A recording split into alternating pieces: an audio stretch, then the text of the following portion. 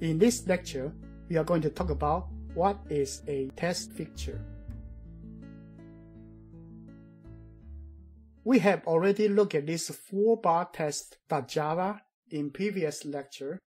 Java JUnit test fixture, this is one of the example, and we have already explained the execution flow for the before class, and then before test, after, before test, after, before test, after, and then at the end we have the after class. We have already explained this execution flow. And we will look at this program from a different angle. This is one of the test fixture. Of course, we do not have the detail, but we will start to explain how to use this text feature and the different flavor of the text feature in this chapter. So this text feature is a normal class with annotation for JUnit testing.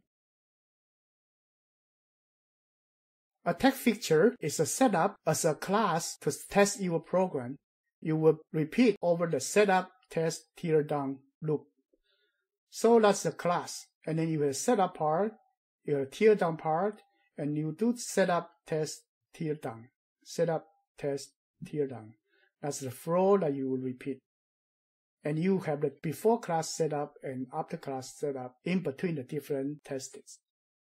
And in this chapter, we will be focused on different flavors of the text features and discuss the structure. Text feature. A text feature is a fixed state of a set of objects used as a baseline for running tests. So a text feature is a fixed state of objects. The purpose of a test feature is to ensure that there is a well-known and fixed environment in which tests are run so that results are repeatable. Examples of features are preparation of input data, setup, creation of fake or mocked object. So test feature contains the input setup. Whenever you test the program, you have the same data input or setup for that database. And then loading a database with specific or known data set.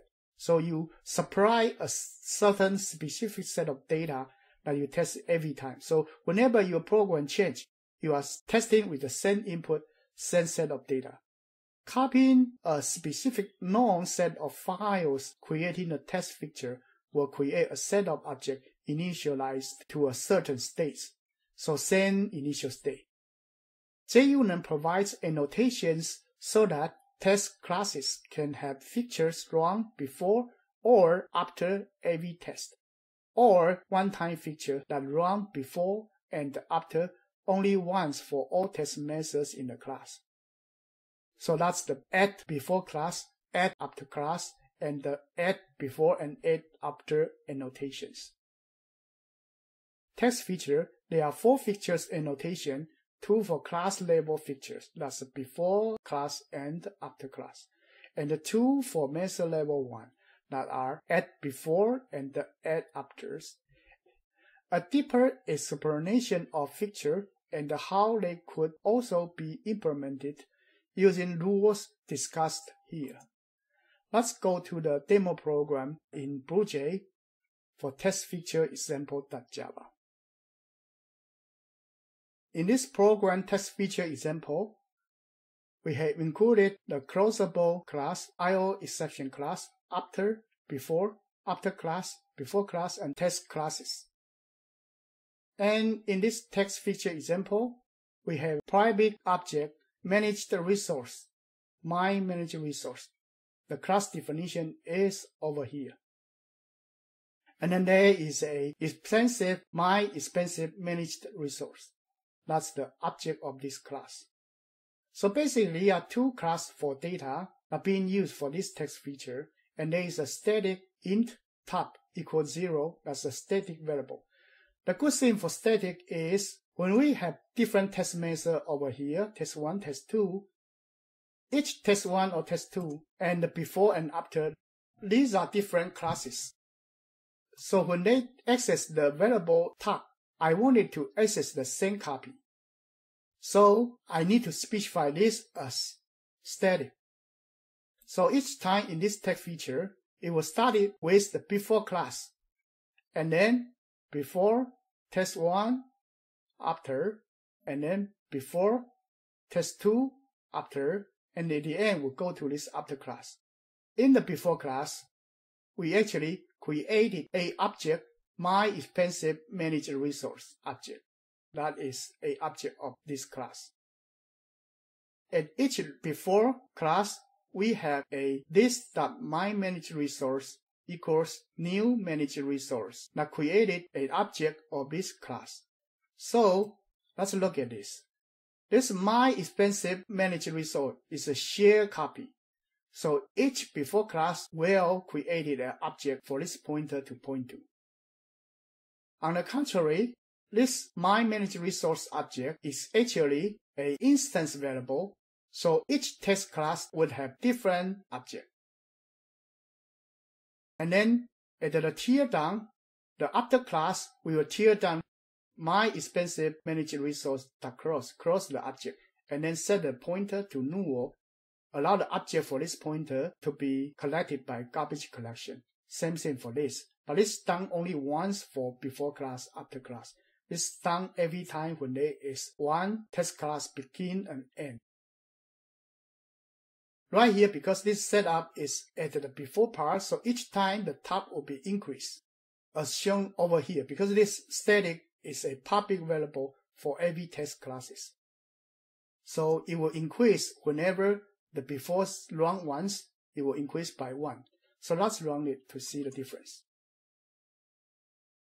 Right here, this before class, set class, I run once before. The first run I have 0 and 1. And I did not open the Java virtual machine again. So the first time I enter here, this top will be 2, and then we increase to 3, and the next time we got 3 and increase to 4. Let me clear it and run it again. Because I do not reset the Java virtual machine, so this static variable will be increased every time. Let me clean it. And let me close it. And then reopen again.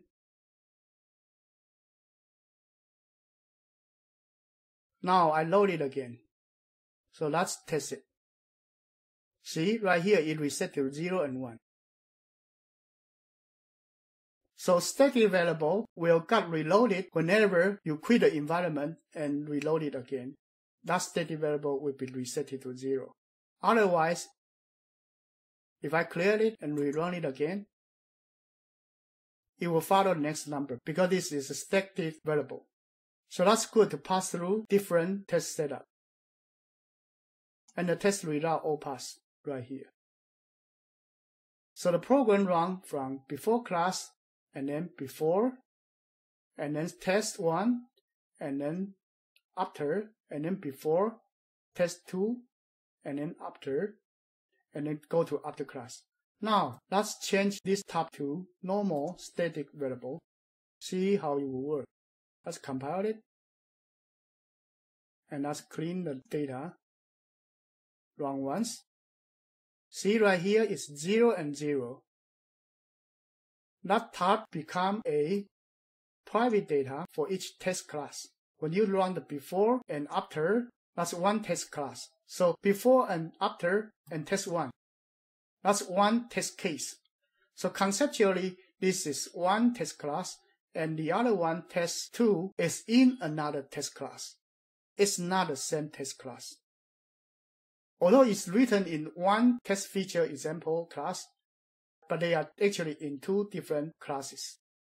So this gives you a very good example of the execution flow of a TestFixture and how to set up the variable you want to test, either in the instant variable or static variable. Thank you.